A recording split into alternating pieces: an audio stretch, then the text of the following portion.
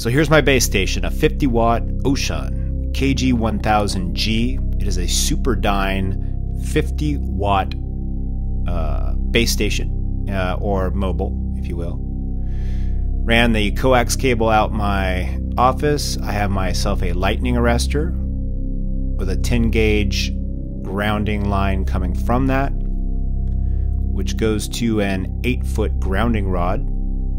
There is my J-pole antenna. It's a $30 antenna. Very simple. There's my grounding line. Comes on down. I have a video that's a lot longer that gives you a shopping list, a detailed shopping list of this. I'll put that in the description also.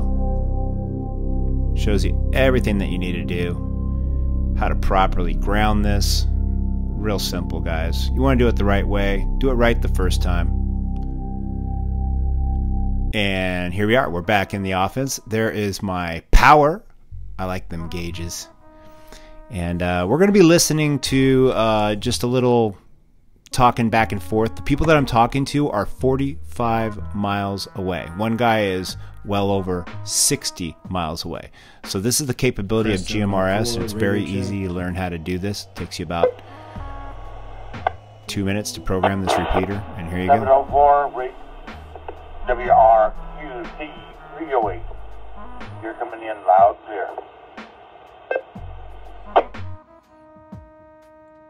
Thank you for that. 704 WRWX 576. Appreciate that. WR659 out here on the backside of Palomar. Clear as day. Have a good day, guys. 659 out.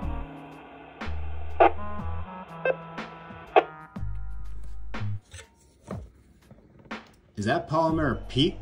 That's way south of us. I think I spoke with you before. I'm up in Glendora. Boy, you are really clear. Are you on a 50 watt base station?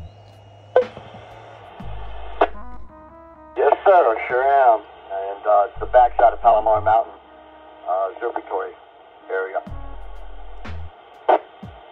So guys, I can honestly say that I'm absolutely surprised on how far I can communicate. I never knew it was this easy.